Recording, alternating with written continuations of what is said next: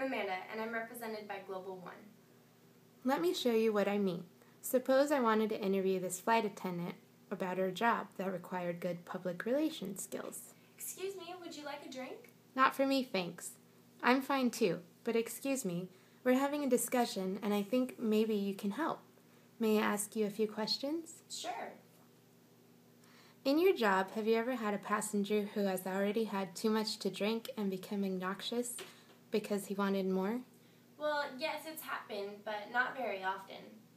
Can you think of the most difficult situation that you've ever had to deal with and tell me how you dealt with it?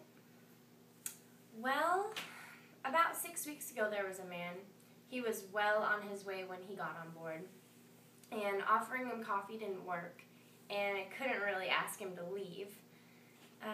So I got him talking about where he was going, and he said he was going to a Bears game.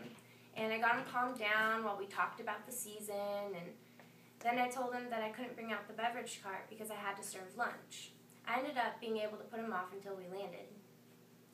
Great, you just helped me make my point. Thanks. My